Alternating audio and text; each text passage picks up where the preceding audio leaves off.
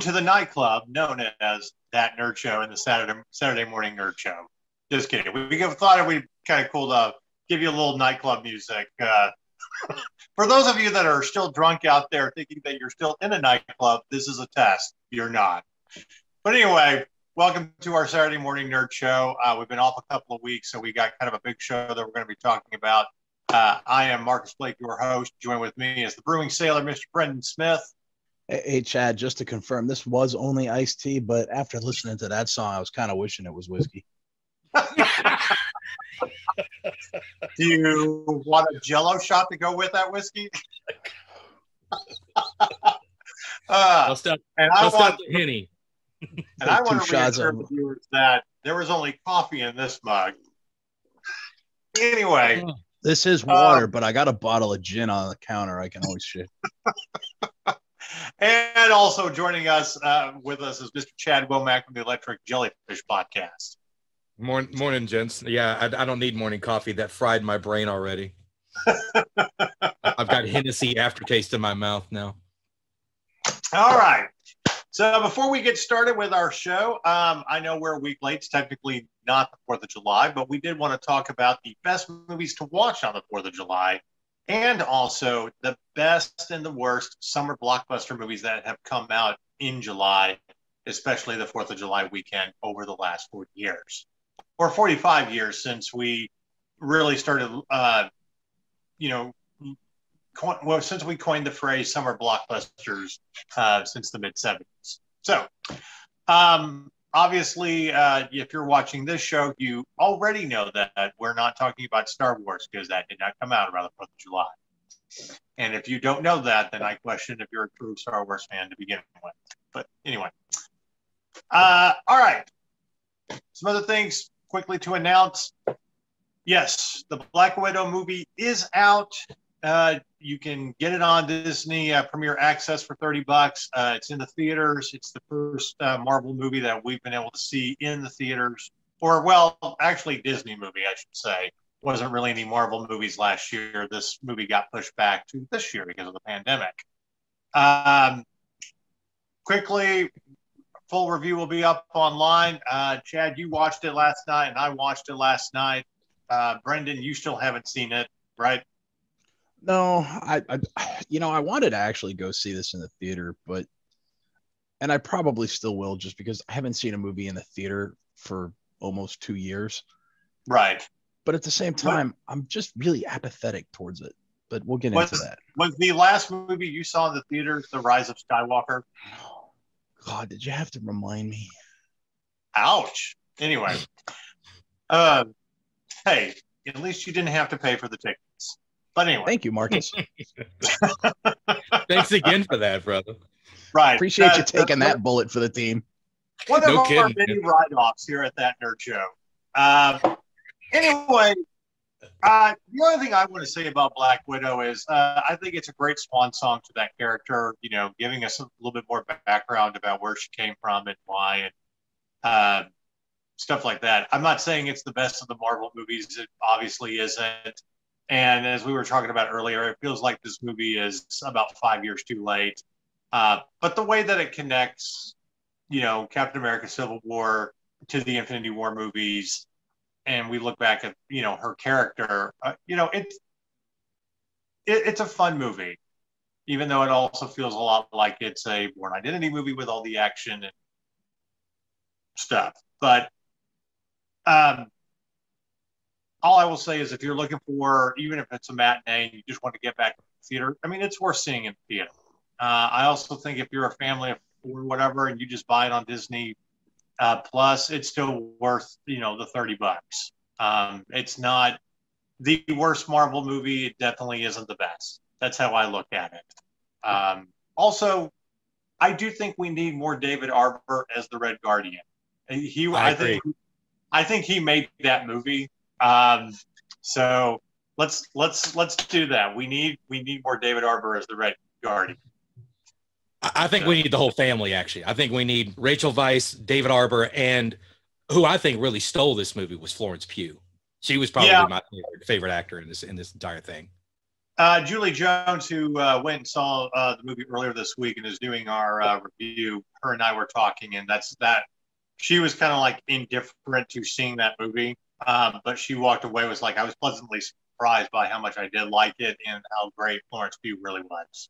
So, and obviously, if you watch the little post credits scene, they are setting up her character for future Marvel stuff, which I don't feel like that's really a spoiler, as if you're introducing her character in this story and she doesn't die at the end of the Black Widow, you've pretty much established that maybe she'll be seen again in the Marvel universe.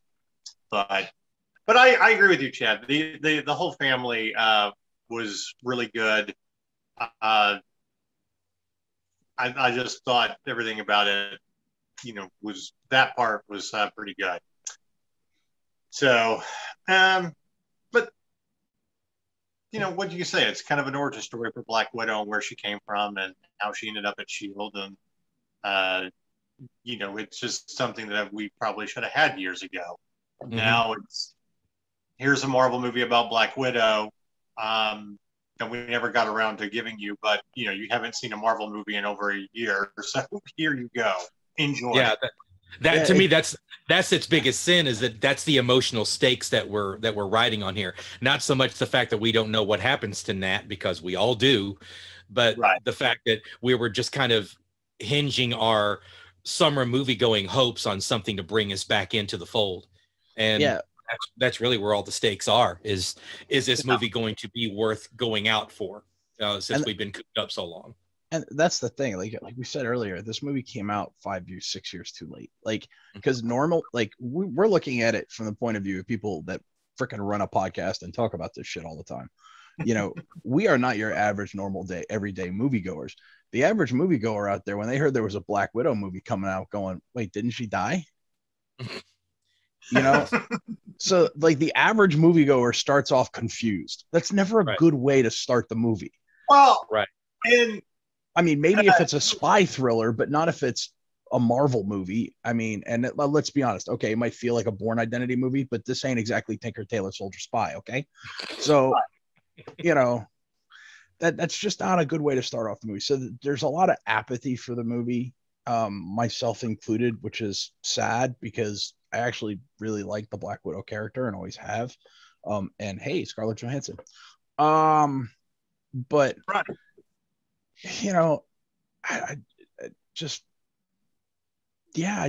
apathetic. Like, it's just too late. Like, I know she's already died. Like, I think that my attitude towards this movie was perfectly summed up in a meme 2 weeks before the movie came out. Somebody was like, hey, Black Widow drops in 2 weeks. And they're like, the next frame goes, nah, bro, they dropped her 2 years ago. She dropped. I was like, yeah, basically. So I don't know. We'll see. I'm still gonna watch it because I'm probably gonna go to. I might go to a matinee tomorrow just because I haven't been to a movie since Rise of Skywalker. And fuck you, Jake. What? Yeah. And the one thing we could say about Rise of Skywalker now is, well, it looked good on a big screen.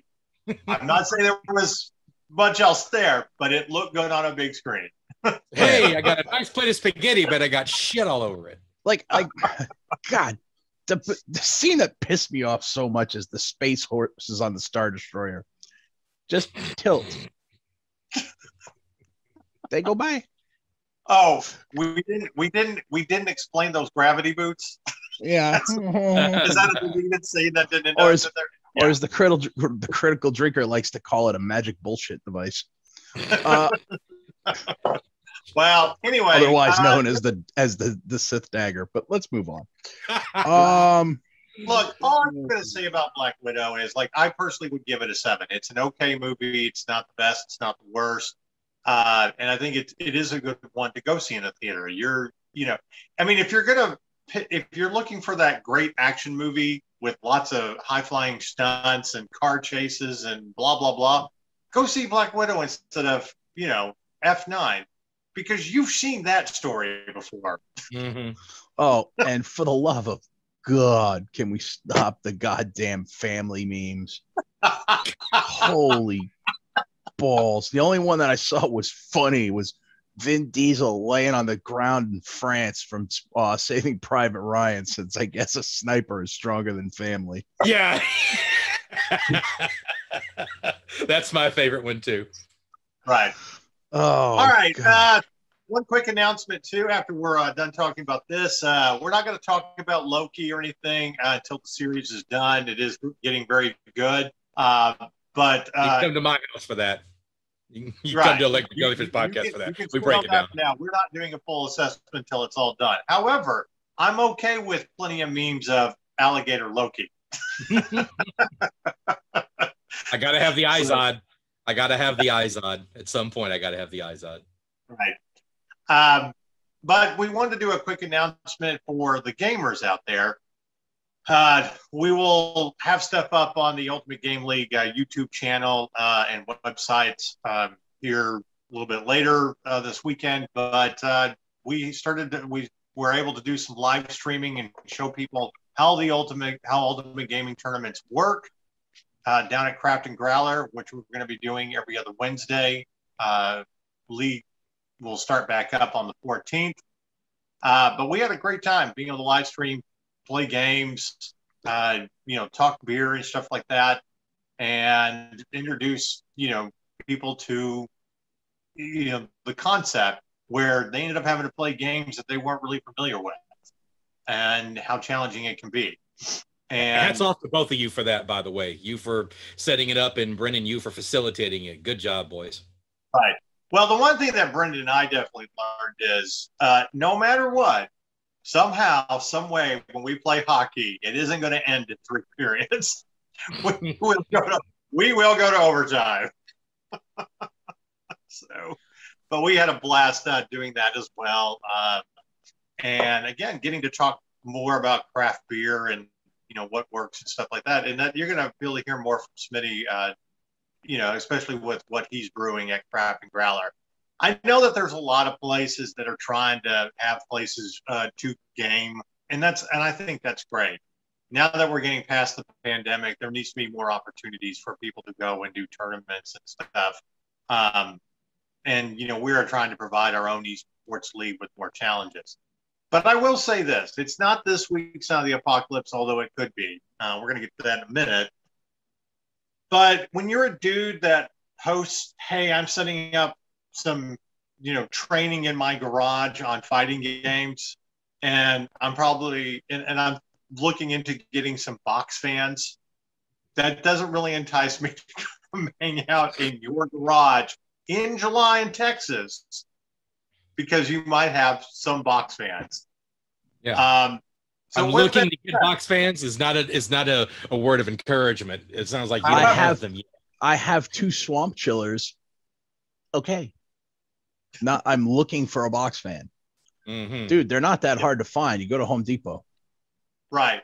And even then, splurge and get those portable air conditioners, which are a little bit better.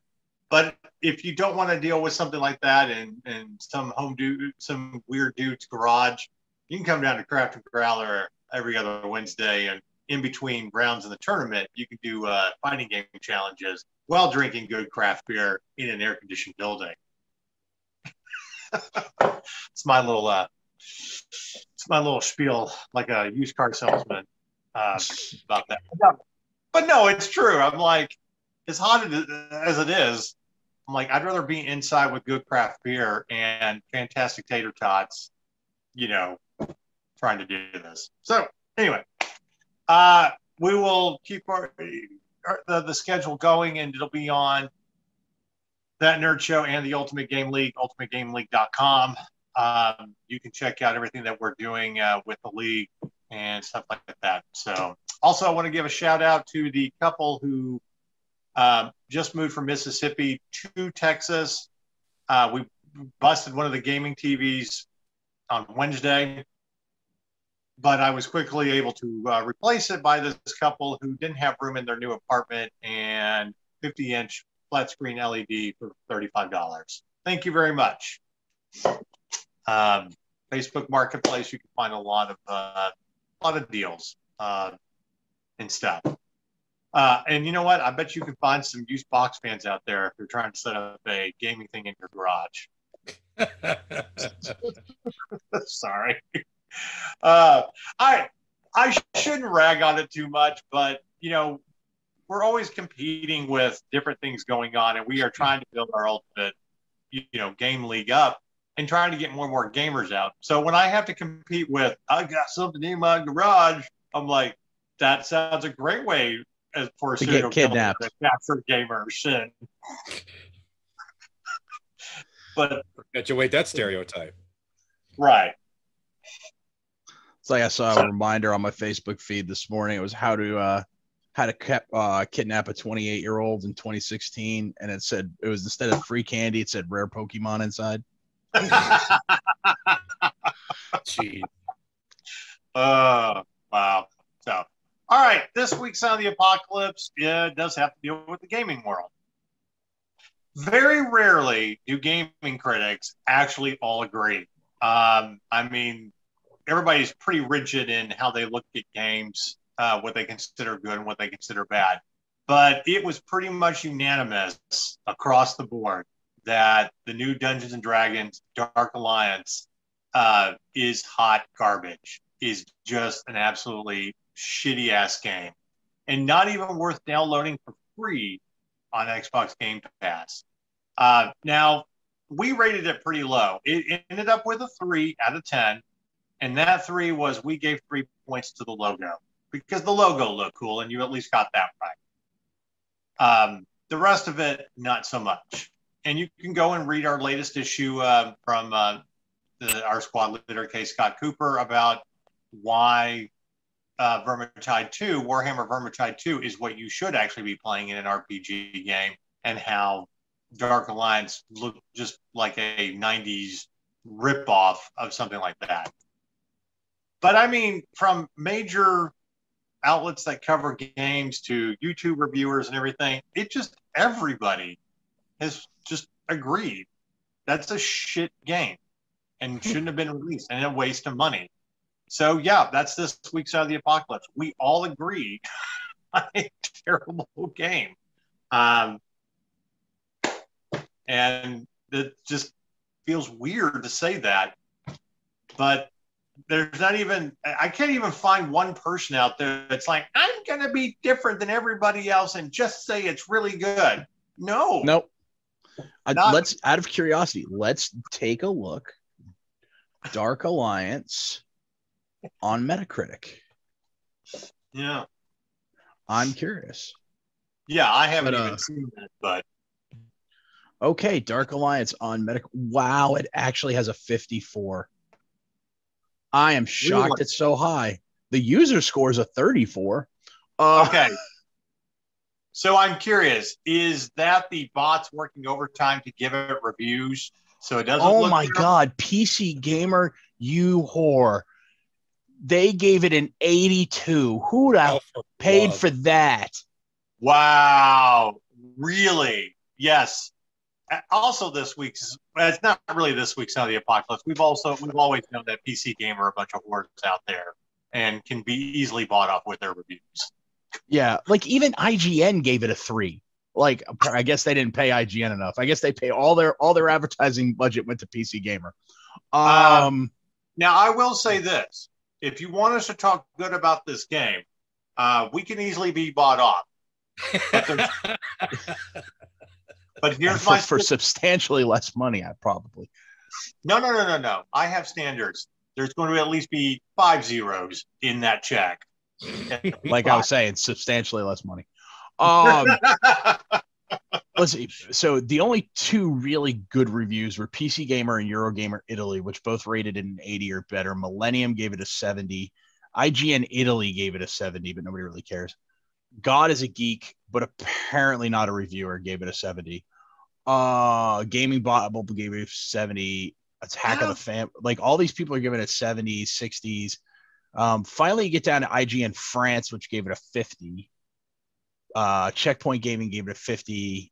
Okay, my question to any of you people: have you actually played Warhammer Vermintide 2 at all, or even PC games, the best thing I can say about Dungeons and Dragons Dark Alliance is it feels like this is one of these titles you rented from a video store in the early 2000s to play through on a weekend, which probably tells you shouldn't pay full price for it.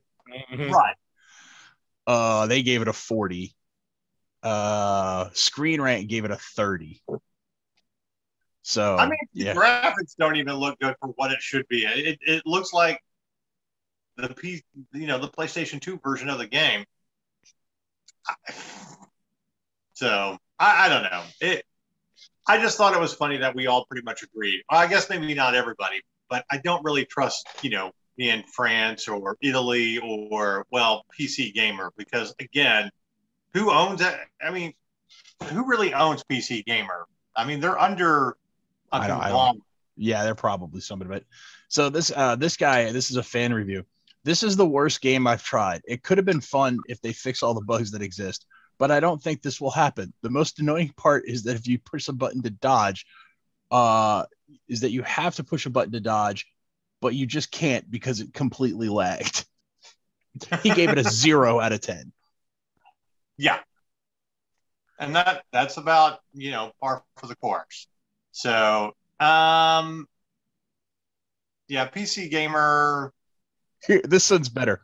It doesn't actually work correctly, so you can't really call it a game.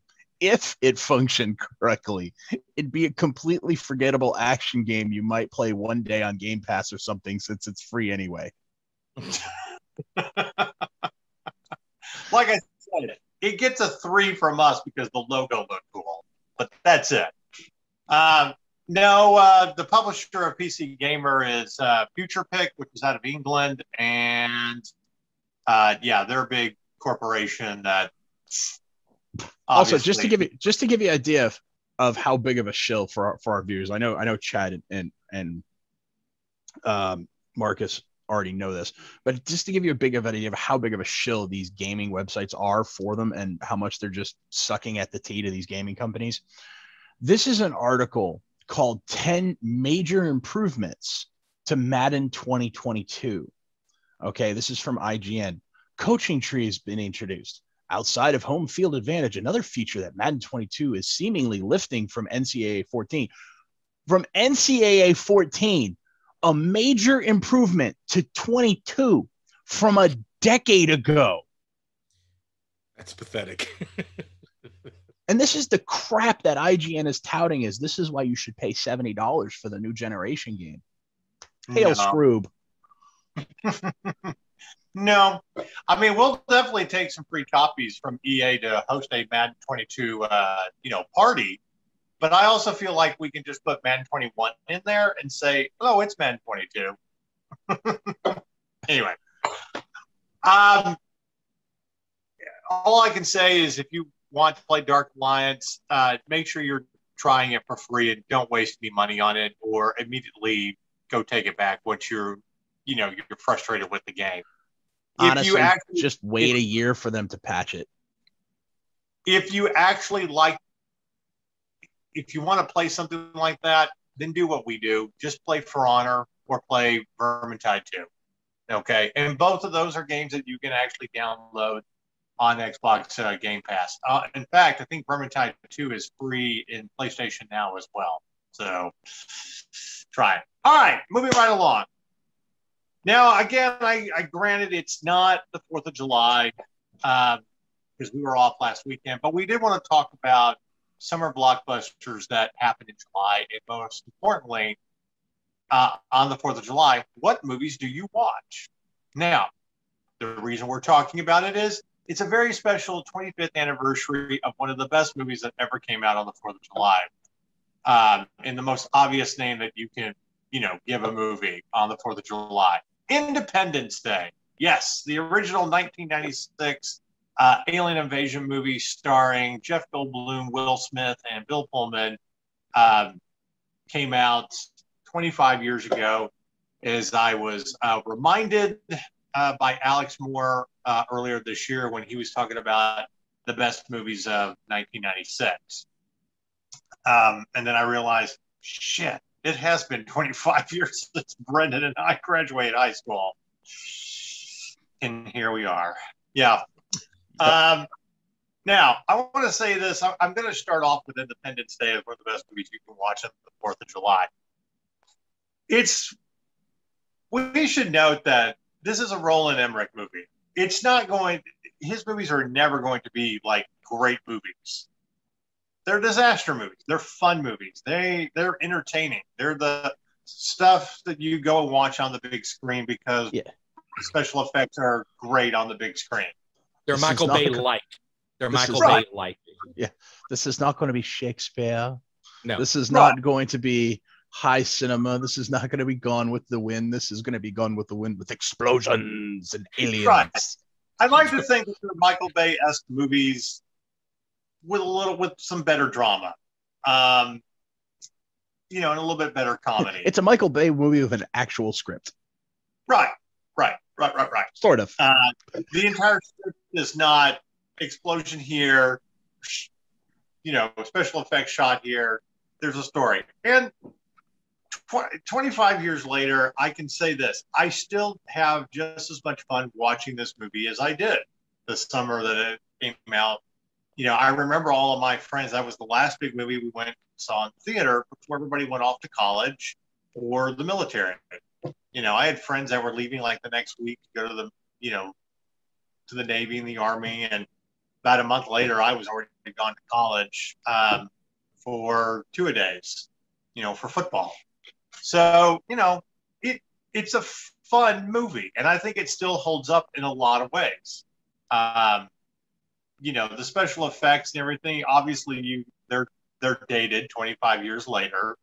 They still hold up pretty well, though. Yeah, that's what I'm saying. I mean, they're dated, but it's not like dated like watching. What did I watch recently that was The Mummy Returns? Yeah. Oh, God, yeah, with mutant rock on top of a scorpion. with PlayStation 1 era graphics, Scorpion King. Yeah. Yeah, that was given the people's eyebrow. I mean, that was bad. I remember going to see that. And I remember being in the theaters. I remember the doors opening and we're like, yeah, we're about to see The Rock put the rock bottom on the freaking on the Mummy.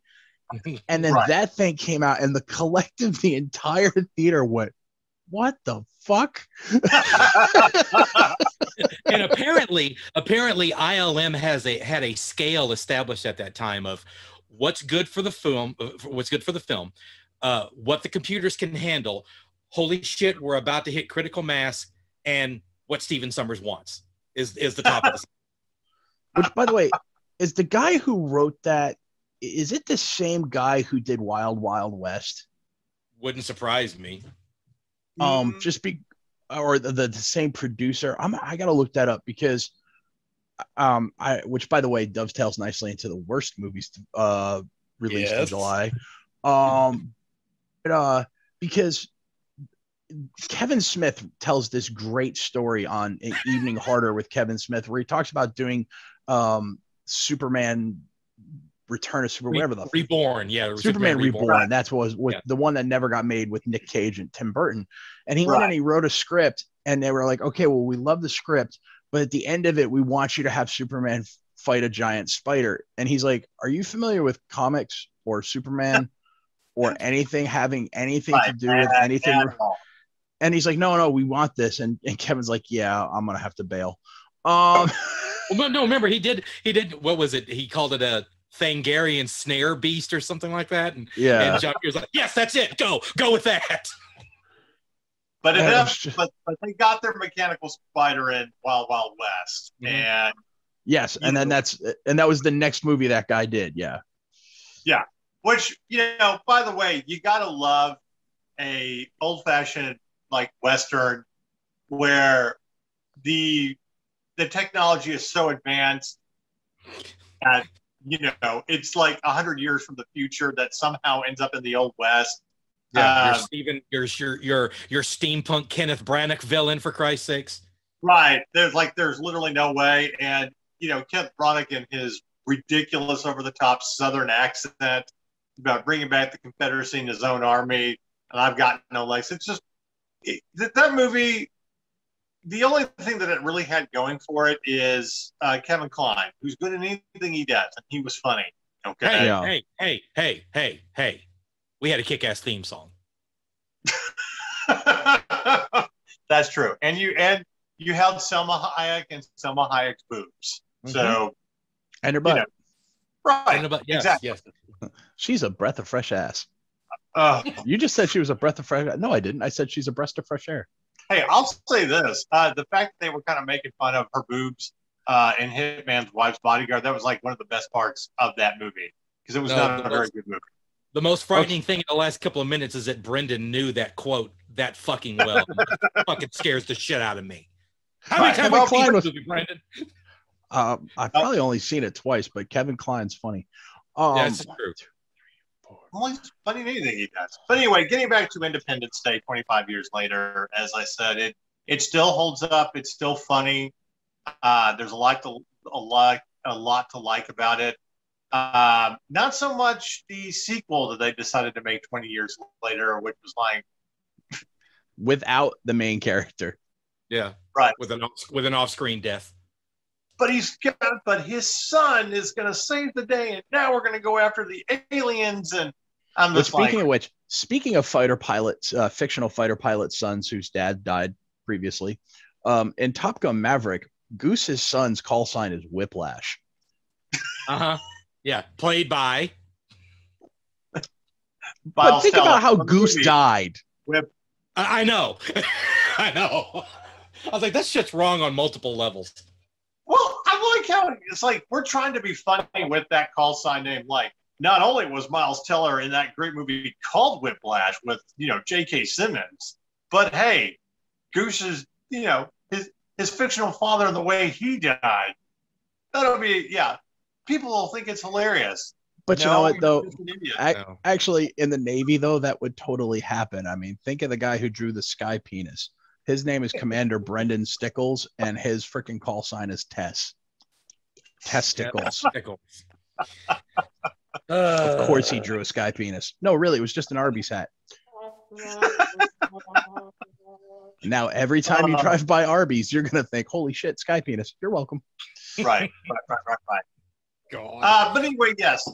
If you, I feel like after 25 years, because we always talk about what's the most American thing you can do and blah, blah, blah, blah, blah, Well, obviously on the 4th of July, it's get drunk and, shoot off fireworks and nearly kill yourself, because in the case of a Columbus Blue Jackets goalie, actually kill yourself. Oh, yeah. So you had to bring that up. Yeah. Like people, I'm sorry. If you're drunk, leave the fireworks to somebody else, please. Leave them to the pros. On Friday I saw the most prophetic tweet ever. It was somewhere an American is celebrating his last weekend with 10 fingers. That wouldn't be funny if it wasn't so true. Like last year I'm sitting here and it was the weekend after, it was a couple of days after 4th of July. And and I actually even sent it out on Facebook too. It was like a couple of fireworks go off, and not 5 minutes later, I hear fire trucks and ambulance coming into my apartment complex. And it was like, well, that was nothing if not predictable. I'm just saying that, we're not advocating like a political stance on anything. We're just pointing out, some general safety tips that stupid Americans should follow, because it's just fireworks first, alcohol later. Yes. Right. They don't blend well.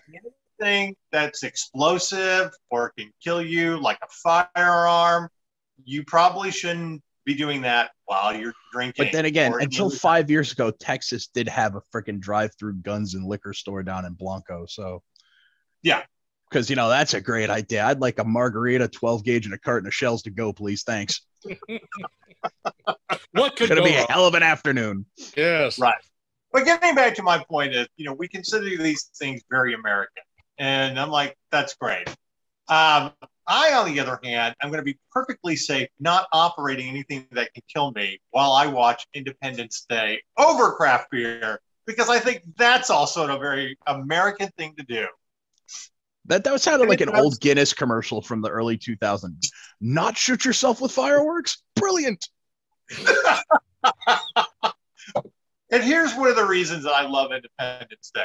Now, our buddy Sean at our local pub always gives Brendan and I just shit when we talk about movies that are epic and nerd out. He just, shakes his head and stuff like that. And I made the comment years ago that the movie Pacific Rim was an epic movie. I didn't say it was a great movie. I said it was epic because it was on the big screen and it's basically men and giant robots killing aliens. It was large in scale. Yeah, right. It's all about scale. It's all about scale. Right. But it also has, like Independence Day, one of the most epic, speeches you can ever get. Bill Pullman in Independence Day. We will not go quietly in the night. And, we're going to take back our country, blah, blah, blah. And today will be our Independence Day. Is it hokey? Yes. Does it work for that movie? Fuck yes, it does. Okay. If that's also a better speech than most of our actual presidents have given in the last 25 years. So if that speech from Independence Day isn't borrowing from, the South Park guys, America, fuck yeah, type of attitude, whatever. But Idris Elba, I think, tapped into his Independence Day with Pacific Rim when he talks about today we're going to cancel the apocalypse. They'd be like great movies. They're just fun fucking movies to watch on the big screen. And Independence Day is just something you should watch and you should enjoy.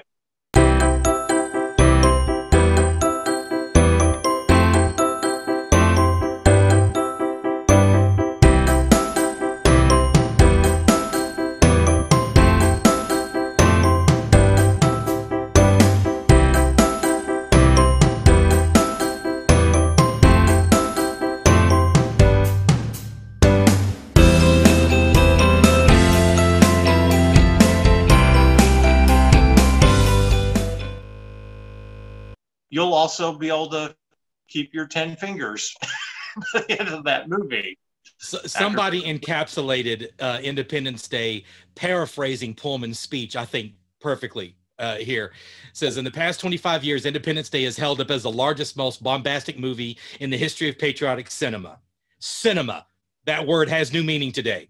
We can't be consumed by our petty logic issues anymore, like how Jeff Goldblum and Judd Hirsch beat gridlock traffic in Washington, D.C. to get to the White House before the countdown clock went to zero. Or how Will Smith knew how to command an alien spaceship.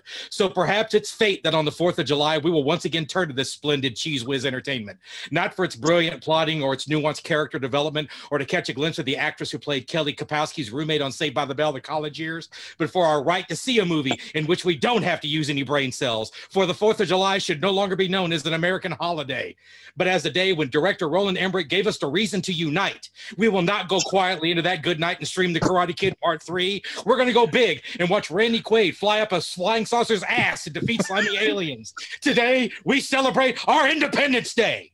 Woo-hoo! America! Fuck yeah! You're welcome, Internet. By the way, before Randy Quaid turned out to be crazy and thought that Hollywood was a cabal, turned out to be his character. Yeah, life imitating art. That was a fun character. I'm sorry. Is it true that Randy Quaid was? Is it true that Randy? I've been looking forward to getting payback. Yeah. Is it true that Randy Quaid was method acting and nobody told him that the movie was over? Was he method acting or was he meth acting? that too. Yeah. Even at the end of the movie, when he sacrifices himself and goes up the anus of the alien ship. Hey, boys, I'm back.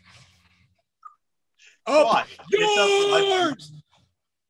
Which brings me to I had a list and I did a column of like what are my favorite 4th of July movies. If you're a musical fan, I think you should obviously watch 1776, which, it's mostly a guy's musical. And I'm sorry, I'm going to say something very controversial here on this show. It's better than Hamilton. It is. I know. And the movie that came out in the 70s was great. Also, we've had the pleasure of interviewing Blythe Danner and talking about that movie with her when she was here at the Dallas Film Festival 5 years ago. So, and she played the young Mark Jefferson. in the movie. And she was like, "Oh, I love doing musicals. They never give me musicals anymore, but I would be happy to do another musical. They would just give it to me." I'm like, bring it on. So I think the other, like, if you do a double feature of like American movies, you got to go Independence Day just for the sheer fun of it. And I think in our minds that if aliens invaded, that's how we would act, in America. But the other one is like the most American, Revolutionary War, even though it's not at all accurate. The Patriot with Mel Gibson before he went crazy. And it's a fun movie. It has a great cast. Lot of great one-liners in it. And you can't help but, enjoy that movie all the way, to the end. And Jason Isaacs makes one of the absolute best villains, So I think The Patriot's another good one. The other one, the other two, or the other one that I always kind of kid around that I think is like the most American thing, and even though it's not set on the 4th of July, it should be watched on the 4th of July, is Red Dawn. If there's a movie out there that's like so pro-America, and just remember, he's talking about the one that was actually released in the 80s. Right. We don't even acknowledge the other one. What other one? Just exactly. Just making sure everybody else knew that. No. We're talking about the one with Patrick Swayze and Charlie Sheen. There is no other one. There is no other one. There is no other one. Let's Right. There is no. But I mean, that's exactly how I feel like, America would be if we were invaded by Russians/Cubans, or whoever, if that ever happened. And that movie, if that movie did anything, it gave, if you didn't hate the Russians to begin with, kids really learned how to hate the Russians from that movie.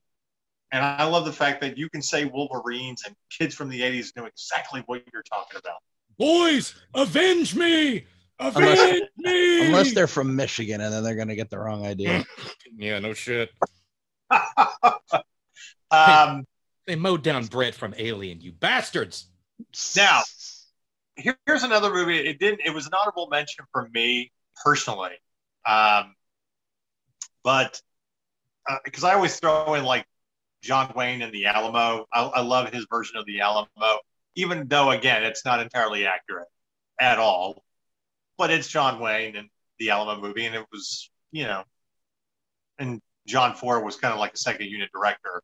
Still a fun movie. But if you really want to go kick ass, okay, and, add a little history to Independence Day, I feel like you got to go with Nick Cage and National Treasure, where they not only do they steal the Declaration of Independence, but they preserve it from criminals while finding a secret treasure. And if that's not one of the most American things you can do. By going up George Washington's nose or in Lincoln's ear or whatever the hell. I can't remember how they got that. Was the second one, though. Oh, that's my bad. I'm sorry. Because that was the one where they go to that's the one where they go to they go to Mount Rushmore. No, the first one, they steal the Declaration of Independence, and then they find the Templar treasure buried under a church in Manhattan. Yeah. So, but anyway, that's just some of those movies that I threw out there. So before we get to the rest of our topic, I wanted to ask, starting with you, Chad, what's the one movie that you would absolutely watch on the 4th of July? My go-to, well, let me grab a prop. Is it Purple Rain? No. I figured Jaws is an honorable mention for that because, for Christ's sakes, it's the 4th of July. It didn't come out on the 4th of July. However, it does have one of the great 4th of July sequences in a movie. Killer shark, the two little kids out there, doing the trick. I love the brother. He made me do it. Blah, blah, blah, blah, blah. Yeah. He made me do it. Yeah. Every year, that's a must watch for me. And my wife and I, we also make it a point. Granted, I know it was in the theatrical release, but we always replay the HBO miniseries John Adams. Oh, absolutely. Absolutely. Great miniseries. And yes, you can get it on HBO Max. Now, but if we're talking movies that opened on 4th of July weekend that aren't patriotic, it's and I may be stealing a couple, one or both of you guys' thunder here, but it's a close race between Back to the Future and Terminator 2. Yeah, those are on the list. I got some other ones though. Oh, so do I. Yeah. So do I. But those are my top two. We're going to talk about that in a minute. But Brendan, what's a go-to movie for you on 4th of July? Well, you nailed two of my big ones with the Patriot and Independence Day. But let's take another route. This is gonna go a different way. It's not a big bombastic movie, although it is patriotic and in a way. Let's go with Article 99. Ooh. Which I know a lot of people don't know, but I mean, it's Keith Sutherland from a long time. It was Keith Sutherland pre-24 when he talked like this all the time, like he was trying to be Batman.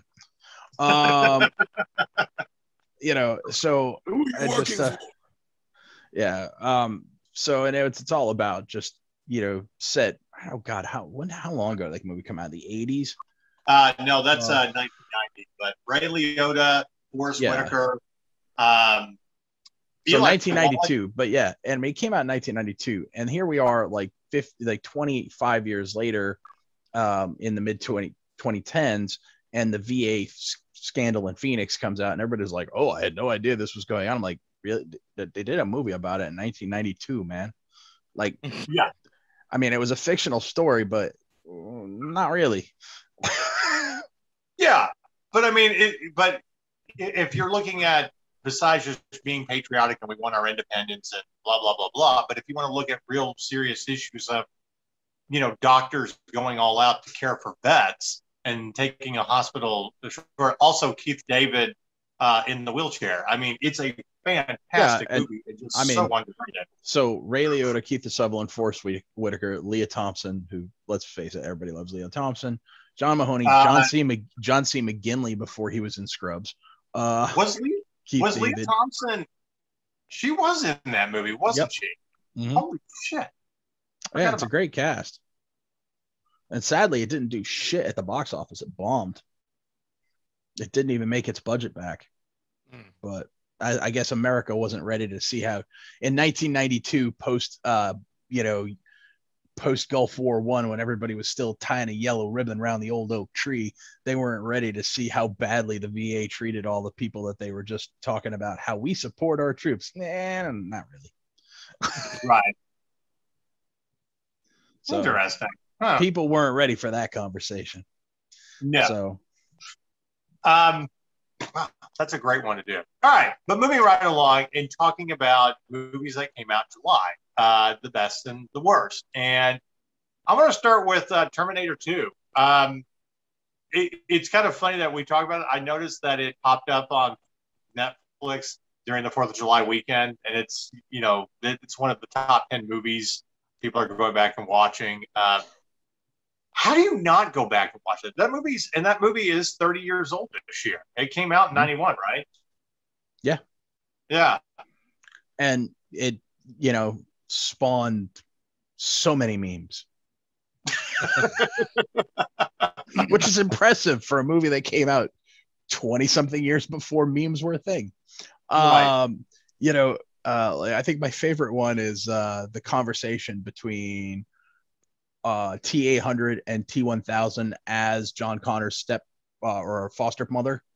And they turn it into a meme, and it's when you play D&D, do you like to DM or do you like to be the player?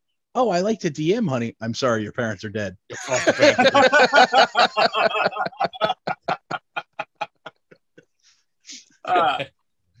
Now, I mean, for sci-fi, geeks and stuff like that, I mean, that is like one of the biggest movies that came out on the 4th of July weekend, and one of the most easily anticipated movies. I remember, I think a couple of years before, I finally got to watch like the first Terminator movie, because it was one of those underrated sci-fi movies that just really caught on and gained a cult following on VHS.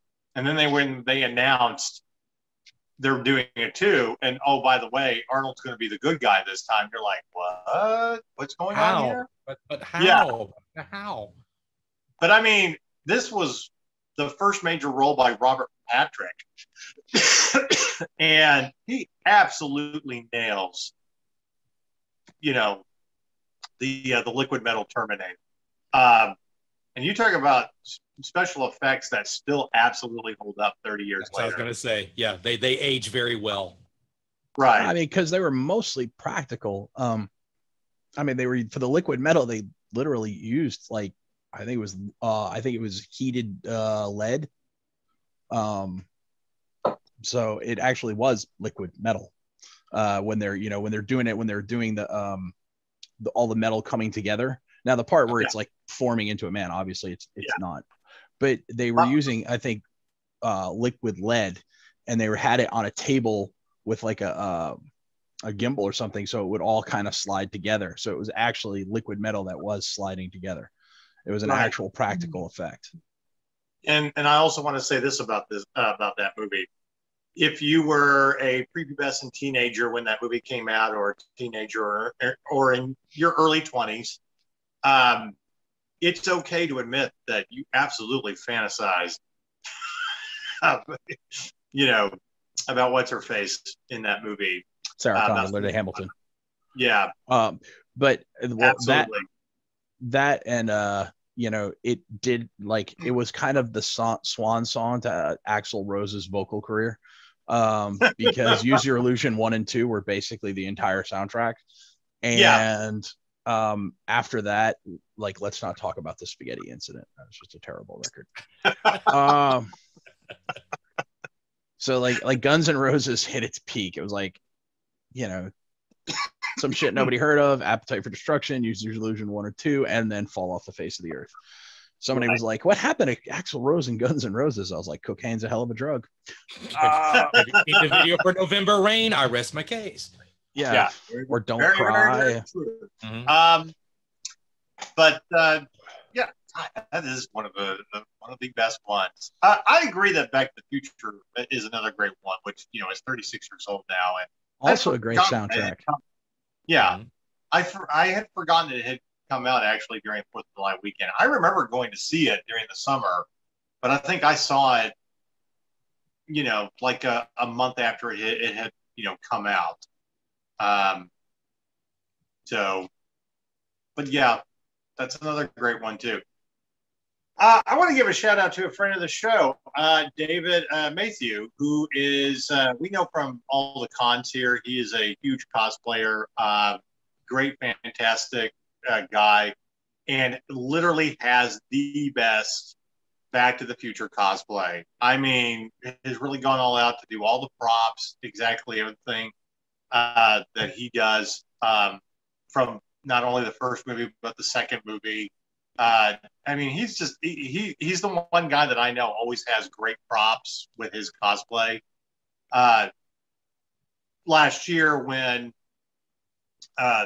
Allcon, got shut down on opening night, he was cosplaying. He actually had the telephone booth from Bill and Ted's Excellent Adventure. That we were talking about him making that, folded it up and trying to get it into his car and stuff like that at the end of the evening. But anytime I think about Back to the Future, I always think of him. And I've even got a couple of the Save the Clock Tower flyers on blue paper from him. So,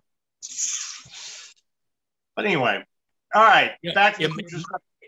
It might be worth mentioning that there recently was an opening of an art gallery that's local in Flower Mound that I attended last weekend.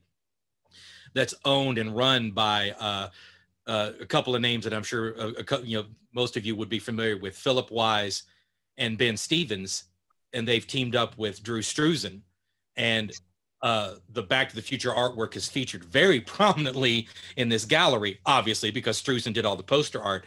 And if you're feeling froggy and have a couple of, extra $10, $20, $30, $40,000 to spend, you can get the original prints that Struzan drew, that painted. They've got some. I'll post it. Yeah, I'll send you guys some of the pictures that I took. But they've got some amazing artwork. But like the first thing that you see when you open is Drew's signature. When you go through the gallery doors, is Drew's signature on the wall next to a life-size Boba Fett action figure with a firing rocket on his back. But it's an absolute wonderful place to get lost in. But you know, yeah, the Back to the Future artwork is featured very, very prominently in there. Well, you know, good taste and all. I can't complain that. Now, here's something in doing a little research before the show, here's something that I didn't realize actually came out during the 4th of July weekend, because I never saw it in the theater. I'm, like many people, discovered it on VHS in a video store. Coming to America is a 4th of July movie. Mm-hmm. I just didn't even, I Where did are we not going to go know to find a queen? Queens. And that's a fantastic movie. How do you not love that movie? You can complain about the sequel that probably shouldn't have been made. I haven't been able to bring myself to watch it, to be honest. I wanted to. I just couldn't pull the trigger. It's okay. It wasn't horrible. It wasn't horrible, but it's nowhere near what the original was. It's not even close.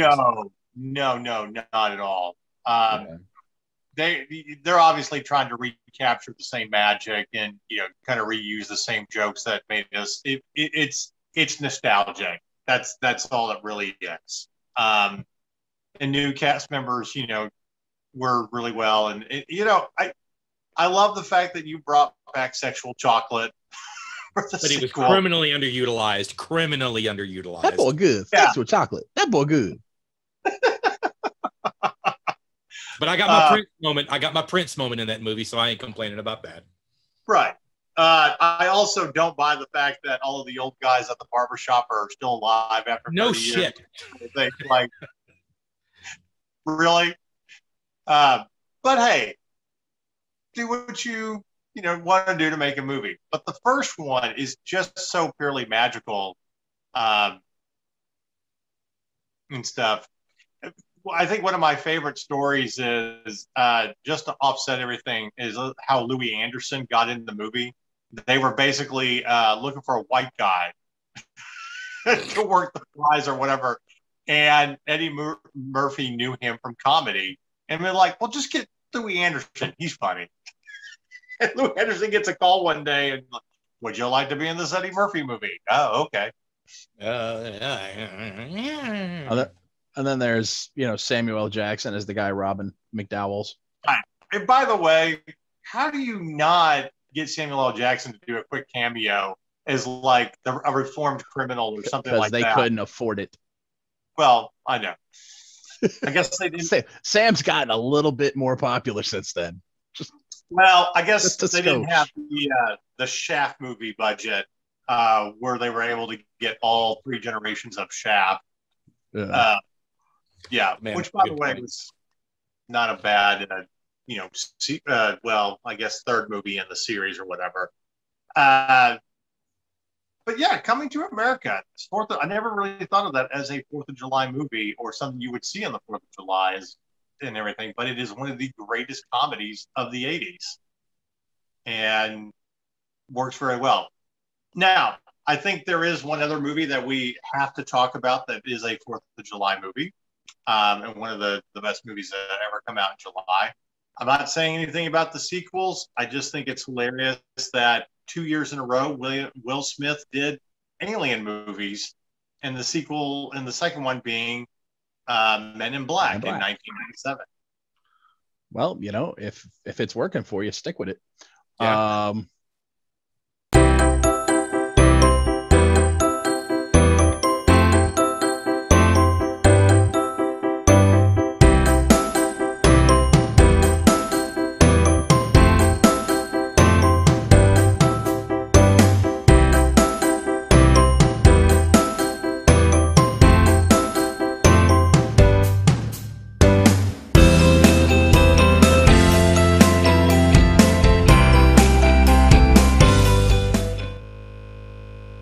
did have one of the best little rap songs from the 90s that we all remember. It's funny that he's on this list 3 times, but twice for the best and once for the worst.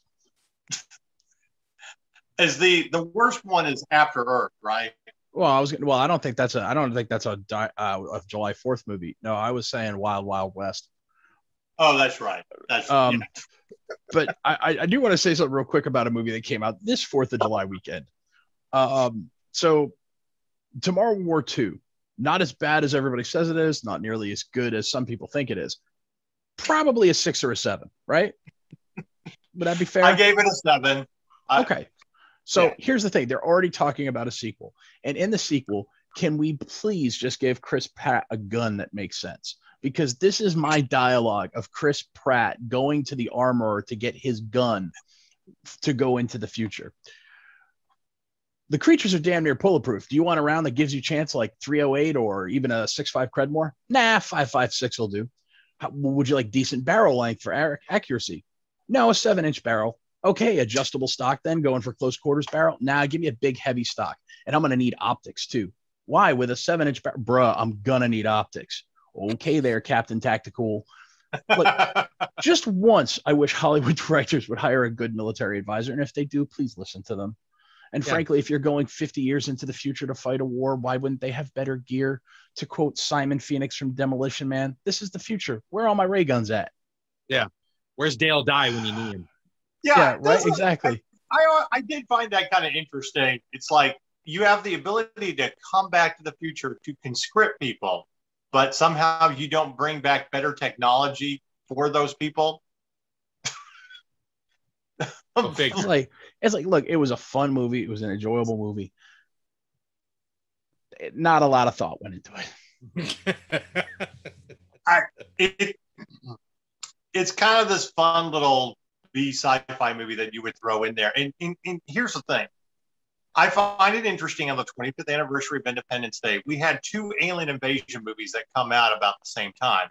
One of them is Operation Rainfall, which, speaking with Dan Ewing and who was the lead actor, and, Luke Spark, who was the writer and director, it's just a fun movie. And that's all they did. It was just an homage. They weren't trying to be serious or anything like that. But they know what it is. And, great special effects and fun. And you're able to set up a trilogy. With the Tomorrow War, I think the Tomorrow War expected to be a much more serious movie. And I'm like, no, you've already ruined that with your premise of, we have nobody in the future to fight aliens. So we can go back in time and reverse Terminator and bring people to the future to fight. But we don't have better technology. we can do time travel, but our guns suck butt. Right. Like also, I said, not a lot of thought. Yeah. Also, all of that and your plot and your major plot point, a little bit of a spoiler, is the kid who really loves to talk about volcanoes being able to save the day by talking about volcanoes. Mm-hmm. Things that the only 2 times we've ever seen where volcanoes, were a serious major plot point. Joe versus the volcano with Tom Hanks. And then Dante's Peak with Linda Hamilton. Pierce Brosnan. And I don't hate that movie. I think it's kind of the only time a volcano was used in a movie where it wasn't utterly ridiculous was Lord of the Rings. Exactly. Hey, we can't forget about the Tommy Lee Jones volcano either, the one that erupted in the middle of L.A. L.A. Oh my God, I forgot about that. Yeah, the 1997. We get 2 movies about volcanoes. Well, one of them sort of makes sense because it's near a volcano in the Pacific Northwest. But sure, something breaks and lava starts coming up through the streets of L.A. Yeah, of course. And look, reasons. And that was a theme, though. Did you ever notice that? Like Hollywood did that in the 90s. Oh, all the time. There was always a copycat. So you had Dante's Peak and you had Volcano. You had Armageddon and Deep Impact. Like it was like every year there was one movie that copied another movie, and it was like, why is the second one either bothering? Because like the first one's going to get all the moviegoers, and the second one nobody's going to bother. What was the one that where like, Dudley Moore and Kirk Cameron swap bodies, and then you had Judge Reinhold and his kid in a body swapping movie, and all that. And that was just, it's just look, and that was just a rip off of Disney's Freaky Friday, which then they let it ripped off again. But Turner and Hooch and K9 and blah blah blah blah. Just kidding. It's like it was like a '90s tradition. It was like, why are you doing this? Anyway, just something that triggered in my head when you talked about Volcano and Dante's Peak.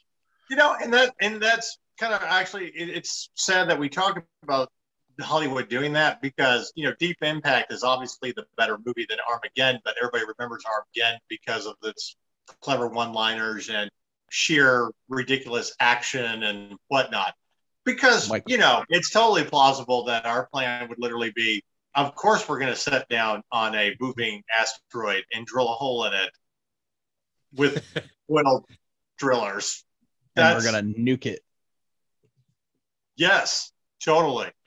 But we get a really popular Aerosmith song out of it. It's actually a terrible song. I didn't say it was good. He just said it was popular. Yeah. Say good one. Fair enough. I yield the point. I yield the floor. Yeah, but Deep Impact just had the better story. And, Elijah Wood, who, races across the hills of Colorado on his dirt bike with his girlfriend and the young baby, and somehow they miraculously make it to, the underground bunkers. What happened to that? If I got to choose between, Elijah Wood, I don't know. Oh, hers. Lily Sobieski, the younger version of Helen Hunt kind of shit. Oh yeah. She took a series of bad roles in a row, and it just kind of ended her career. Well, she was still finding work. It's just she also got married and had 2 kids and took time off to raise children. So committed career suicide, basically, just because you want to be a mother. All I know is Chad. No, I'm just saying that's career suicide in Hollywood for women in a lot of cases. Have a kid, okay, your career's over. You're dynamic. It's crap. I'm just saying it's am I wrong here? No, I was just saying, damn, it's dark. Anyway, but I know it sucks. Well, that's hopefully maybe that now that's changing since Harvey Weinstein has got nothing to do with Hollywood anymore. Wow. Yeah, that was. It's really cringeworthy. Go back a few years and watch all the women thanking Harvey Weinstein at the Oscars. Yeah. That aged like a wet fart in church. Didn't Meryl Streep refer to him as the god at some point on one of her acceptance speeches? Like, yikes. Yeah, and some of the things that Gwyneth Paltrow said about him, and the effusive praise was heaped on that man. Anyway, let's move on from that dark chapter of Hollywood. Back to movies we actually care about. Let me throw one from the worst, because we've done some best. Let me do some from the worst. And it's sad because this one made more money than the remake, which was actually a better version of it. But Judge Dredd. I am the law. Which paid so little attention to the source material, had Dredd taking his helmet off every 5 minutes because Stallone wanted his face on there. And it actually made more money than Carl Urban's Dredd. And Carl Urban's Dredd was A, awesome, and B, he actually paid attention to the character. So, right. If any movie deserved a sequel that didn't get one in the last 10 years, it was probably Dredd. But here's the thing, Brendan. You're overlooking the most important part of the Sylvester Stallone version. Anytime you have Rob Schneider as the plucky sidekick, it's going to be a winner in any movie. Dredd? Going to jail for saving my own ass? Because if nothing else, at least his character knows how to use the 3 seashells. That's right. Oh my God. I didn't even realize. How can the two of them make Demolition Man and freaking Dredd? That's like the yin and yang of suck right there. One's good and the other's not. Look, I love Rob Schneider. I mean, he has. I love how he does various characters in any Adam Sandler movie. You know, but his greatest role will always be the football announcer. Necessary roughness. And at halftime, and at halftime, the Texas State Marching Band will present its tribute to gun racks and open beverage containers, which is only legal in Texas. Right. Which, by the way, just tied right back into our drive-through guns and liquor store and our fireworks discussion. Hey, God bless America and Texas. Now I'm just thinking about Will Ferrell as George W. Bush during like one of the greatest parodies of a debate. Are you messing with Texas, Governor? I listened closely. I don't believe he was messing with Texas. Okay. But anyway, in Dredd though, and then you've got Armand Assante like phoning in one of the cheesiest, hammiest villain performances this side of Jeremy Irons in Dungeons and Dragons. And yeah, you're welcome for that, Chad. Thank you. Appreciate that response. You know, and then you got poor Max von Sydow. This man is a phenomenal actor. He's been around for decades. He's worked with titans of acting, and he got stuck in this. He got and they had and J.J. Abrams said, "Hey, great, we got Max von Sydow for The Force Awakens. Let's keep him in the movie for 5 minutes and then shoot him." Right. I'm Fuck like, you, J.J. Abrams. At least Game of Thrones gave him a season. You know, at least got to do like 10 episodes or 9 or however many he was in. Right. But look, I mean, I'm not worried about him in Dredd. He already has his movie where he played the greatest villain, and that's Flash Gordon. Yeah. Megan the Merciless. Because as cheesy as that movie is, it was still better than Dredd. Y'all know my unhealthy love for that film. I have a very unhealthy obsession with Flash Gordon. Yes, you do. All right, so I'm going to bring up one of the best movies ever come out on 4th of July weekend that we still love today. It's 26 years old. Apollo 13. And that movie absolutely stands the test of time. Houston, no problem. Man, honestly, I feel like you couldn't have cast that movie any better with who you had. Even all like the little bit parts by all the people that worked at NASA. You know, there's just, can you honestly find any bad thing about that movie? I can't. Anytime that movie's on cable, I will absolutely watch it. I can. You can find one bad thing about that movie? Yeah. Okay. Not enough Clint Howard. Okay, fair enough. You know, it's kind of funny that about like Tom Hanks getting best actor again, you know, for Forrest Gump. And I'm like, I honestly thought he should have gotten it for Apollo 13. I thought he was better in that than, you know, Forrest Gump. But that I mean, just again, that movie alone, being able to see that movie 25 years after the real Apollo 13, and just everything they did, they put it together. Special effects, flying. I mean, I even love the old actress that played, you know, his mother. It's like, are you scared? Yes. Hey, if they could fly a washing machine, my Jimmy could land it. Her beautiful optimism. Yeah. So I mean, but aren't all great mothers that way though? I mean, and not to take anything away from the lady, but yeah, all great mothers should be that way. They should have that confidence in their sons and their daughters. So, but I'm going to take us back because I know we're kind of running on here, but I'm going to take us back to the horrible side of 4th of July movies. Now I want you to think of how many amazing Native American actors we have out there. Graham Greene, Wes Studi, Adam Beach, all these wonderful Native American actors. And in Lone Ranger, we got a face-painted Captain Jack Sparrow. I was wondering how long this is going to take before it came up. Oh my God. I was going to bring it around, but thank you. Yes. Oh my Lord have mercy. You even have like a decent cast in that movie.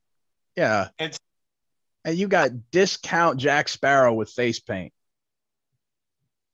It all he is doing is trying to be a Native American version of Jack Sparrow. Mm-hmm. That's all it was. I mean, you talk about trying to fucking phoning in and collecting your paycheck. Wow. So, like Jack Sparrow was interesting when it first came out because it was like, yeah, I wanted this character to be a little different, so I made him basically Han Solo meets Keith Richards, and I was like, and it was, I mean, it literally, you could see that play out, and I was like, that's fantastic, that's actually a great idea, and it played out wonderfully. But this is the fourth time you're playing in that exact same character, and by the way, in a movie you shouldn't be playing that character. I know. This is terrible. There is just literally, and there was no reason to even make that movie. Has anybody even watched it after the first time that they saw it? I mean, we did a press screening of it and was like, okay, you made a Lone Ranger movie and nobody gives a shit. By the way, and it was the same director who directed Pirates of the Caribbean too. It was Gore Verbinski. Yeah. So yeah, and then look at your lead actor. Look at your lead actor, and look at that fall from grace recently. Yeah, Armie Hammer. Yeah, but I mean, and it does have a great cast. You know, William Fitcher, Tom Wilkinson, Ruth Wilson, who by the way is just devilish in Luther. Helena Bonham Carter. You know, Barry Pepper. But then you know, you look down and I'm like, this is a movie called The Lone Ranger. I remember watching that show growing up, the reruns and Nick at Night and stuff. And you know, they had a lot of. You know, there were a lot of interactions with Native Americans in that show. And like, I'm going down the list and I'm not seeing any. Yeah. Like, how do you, what does this teach us? What does this teach us? Do not remake old Western television shows as big budget films and release them on the 4th of July weekend. Don't do it. Don't fucking do it. Don't. Like, I think there was more to take like a classic. I mean, because you know there's some pinhead out there. It's like we can totally make a modern day version of Gunsmoke, and it's going to be awesome. No, just don't. There was one Native American in that whole movie. His name is Saginaw Grant. That's it. Yeah. All right, we're going to mention two more movies before we close this out, and the one I want to bring up is one of the best movies that ever come out of 4th of July, even though it was a box office failure at the time because of other movies it was competing with. And this one's out to our squad leader, K. Scott Cooper, because this is one of his all-time favorite movies, Big Trouble in Little China. Thank you for mentioning this. Yes. Well, it's on the spectrum because people don't consider it like very good because it was a box office failure. And I'm like, you also understand that like 2 weeks prior, Aliens came out with James Cameron, and people were like on their third time going to see that movie. But Big Trouble in Little China, I mean, it is completely cheesy. There's no denying that. But it's just an absolute fucking fun movie. Okay. Yeah. Well, John Carpenter had spent so many years doing horror movies. He's like, you know what? I'm just going to have fun. Right. And guess what? The whole cast did too. And it came through. It showed up. You know, it's a delightful movie. It's bonkers and out of this world, and it doesn't take itself seriously. No. It's fantastic. How do you look at this and not want to go see it? Yeah. What I love about this movie is if you ever wanted an excuse to just have Kurt Russell, you know, wear a tank top for the hell of it, there you go. Don't you have a spare key? Of course I do, but it's under the seat. Well, he yelled it. Also, and then he turns over the engine. What was that? 6.5 on the Richter scale. Also, Kim Cattrall, before Sex and the City, and she kind of became crazy and, you know, controversial or just whatever, when she was still kind of up and coming and was doing fun roles, and just absolutely fucking gorgeous, even with ridiculous makeup on. Of course, I mean, my personal opinion, the last great role she ever did was Star Trek Undiscovered Country. There isn't anything that I've ever wanted to watch after that with her. But yeah, I mean, how do you not consider that just an absolute fun movie and very kind of typical of the 80s, where you're just like, no, we're just going to do this ridiculous action movie.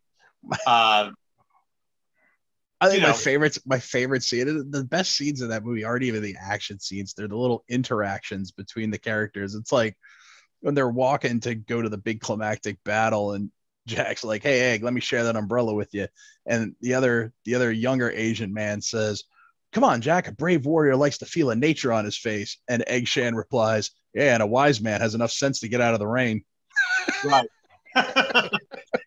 So I have a theory about the movie Tango and Cash with Sylvester Stallone and Kurt Russell. Yeah. No, hear my theory out.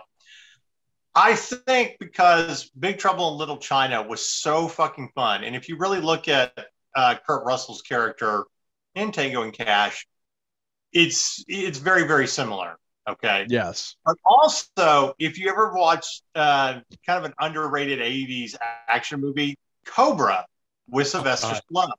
Yeah. I think somebody looked at those two movies and like, we got to get these two actors together. Tango and Cash, which I don't disagree with, because Tango and Cash is a fun fucking movie. Jack Palance is great. And I'm sorry, it's the only time you'll ever see on screen action star Kurt Russell having to escape in drag. Yes. It's just that turnaround where he looks at the cop. Flicks the cigarette at him.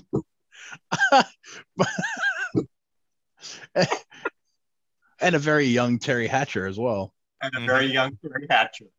Playing Sly's sister. Tango and Cash, that is born out of those two movies, Cobra and Big Trouble in Little China, by putting Stallone and Kurt Russell in the same movie. And it works. So, all right. I'm going to end with one movie that, again, is a perfect 4th of July movie if you are a baseball fan. And with the All-Star Weekend coming up in actual baseball, which I know we don't talk sports, I'm only mentioning it because it's a movie that kind of goes along with that. One of the greatest baseball movies ever. No, it's not Bull Durham. It's not Field of Dreams. But we are talking A League of Their Own with Tom Hanks and Gina Davis. And Madonna and a whole bunch of other people. And Rosie O'Donnell. And by the way, it's the one movie where Rosie O'Donnell is not annoying. And Robert Wool. Yeah, that movie's great. Are you crying? There's no crying in baseball. Only if you win. Only if you win the World Series, then you're allowed. Right. Or if like Hank Aaron dies, you know, I mean, like, something like that's allowed. But but yeah, before the summer's over, we got to do our favorite baseball movie podcast. I know we've probably already done it, but it's definitely worth talking about again and stuff, because there's some great ones. Right, but it's the one time where yes, Tom Hanks is not really the main star of this movie. He steals the show in a lot of ways, but you have such great female actresses that kind of steal this movie. That really aren't doing a whole lot today. Love or hate Madonna. Madonna was great in this movie. Yeah. All right. Rosie O'Donnell too. And the one that played, the actress that played Kit from Lori Petty. Lori Petty, yeah. From Point Break too. There's so many little truisms about baseball. It's such a great homage to, you know, the women's sports leagues or professional baseball that happened during World War II when the men were all fighting, you know, that kept America entertained and stuff like that. So, and of course, again, Tom Hanks, it's one of the best movies he's ever done. I think literally my favorite scene of him is when he comes rushing to the church. Come on. God knows we have a game today. And just does this And I'd like to thank you to the girl that was in Tulsa. You know who she is. She said your name a lot. She kept saying your name. I like when the scout was like, I was especially impressed whenever you scratched your nuts for half the inning. He goes, well, anything worth doing is worth doing right. Worth doing right. But yeah, I had forgotten that had come out during the 4th of July. And I mean, 4th of July, I think there's just certain things that go with it in America that are very traditional. Yes, obviously drinking beer and eating hot dogs and grilling and shooting off fireworks and hoping you don't lose your fingers.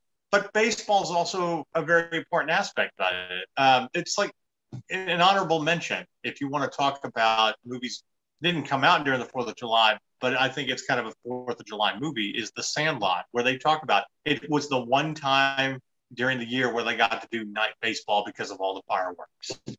Mm-hmm. And that's a very old school childhood thing when you didn't have video games or the internet or anything like that, but you're just outside playing. So 4th of July, grilling, hot dogs, fireworks and all that, and playing baseball. And you're not in trouble. You're dead where you stand. Right. So that's kind of like my pick. Now, I mean, I'm curious, do you consider that one of the top 5 baseball movies ever made, Chad? The Sandlot? Well, I was saying A League of Their Own, but A League of Their Own. Absolutely. Yeah, absolutely. Yeah. Because it was a baseball movie that yes, it was all based around them playing the game, but it didn't feel like we were being beaten over the head by a baseball bat to remind us it was a baseball movie. It was more about the people involved more than the game itself. It kind of transcended the sport. Yet I would also agree, and I would say that it showed us how to subvert expectations while still telling a good story, Ryan Johnson. Yeah.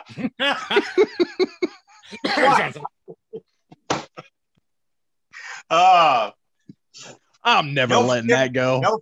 Yeah, I was about to say Ryan Johnson's not getting any forgiveness from you. And all right, and somebody tell me why his head is shaped like a soccer ball. Because somebody needs to kick it. Brendan, I can't answer that question. It's the same question I had about why did I serve with a guy at Fort Bliss who literally had a head shaped like a football and looked like Sloth from the Goonies. Oh, I was going to say, if he turned his head sideways, did he look like Stewie? I mean, when the drill sergeant is, coming out to formation and walking past you and you're on the front row, do you need a baby Ruth?